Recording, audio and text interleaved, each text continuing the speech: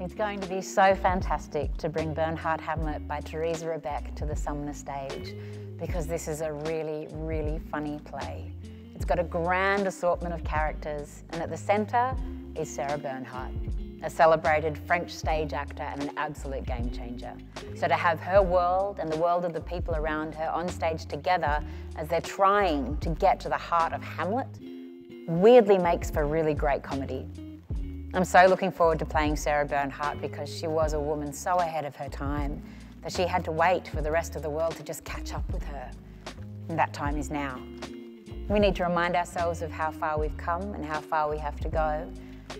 And this is the play that does exactly that. I can't wait to be working together again with Anne-Louise Sarks and continuing our collaboration. I absolutely adore Anne-Louise's curiosity and joy when it comes to storytelling. And you're all going to love this show because it's a play about making theatre and about peeping through the keyholes of dressing rooms and pulling back the curtains to backstage. It's a very rich, very clever, very funny night in the theatre. Melbourne Theatre Company is so good at going big and bold and brilliant, and to be a small part of that excites me so much. So I hope it'll excite you as well.